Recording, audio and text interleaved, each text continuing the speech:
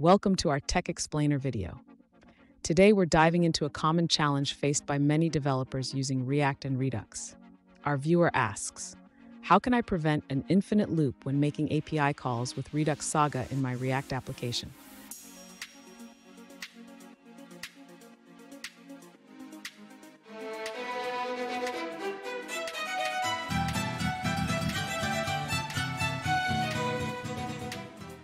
Welcome back to another technical video.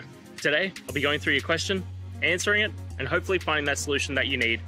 Guys, remember to stay just a little bit crazy, just like me, and hopefully find that resolution you're looking for. Now, let's continue on to the video. The issue you're facing with the infinite loop in your Redux-Saga setup is likely due to how the action is dispatched in your component lifecycle. Let's take a closer look at your detail page component.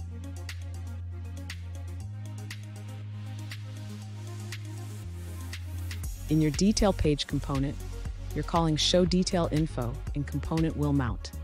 This lifecycle method is called every time the component mounts, which triggers the action and subsequently the saga, leading to an endless loop.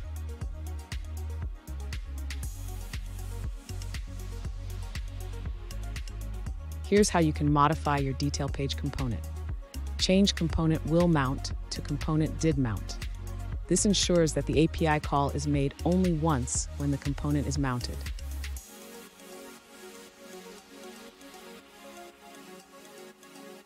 Additionally, ensure that your Saga is set up correctly to handle the action without causing unnecessary re-renders. You might want to check if the state is updated correctly after the API call.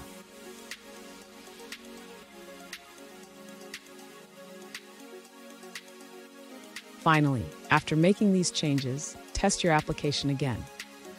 This should resolve the infinite loop issue and allow your API call to function as intended.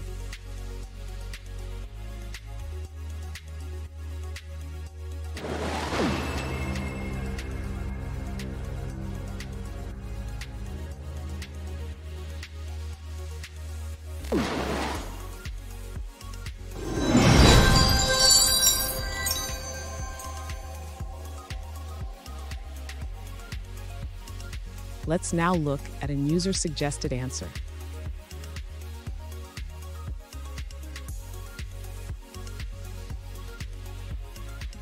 This user encountered an infinite loop issue with Redux-Saga. They used action constants in a unique way, but realized that their implementation was causing repeated triggers.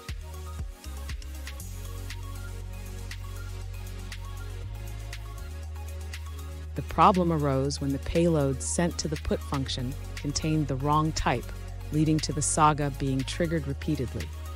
They suggest double-checking the payload in put to avoid similar issues.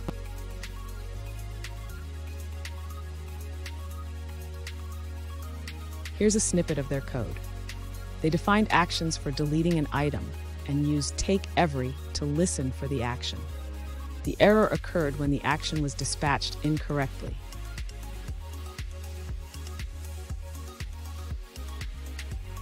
And that's it, guys. We've gone through your question, hopefully found that solution you're looking for. If we did, please hit subscribe. I really appreciate it. And until next time, you need technical help? I hope you have a good one. Cheers.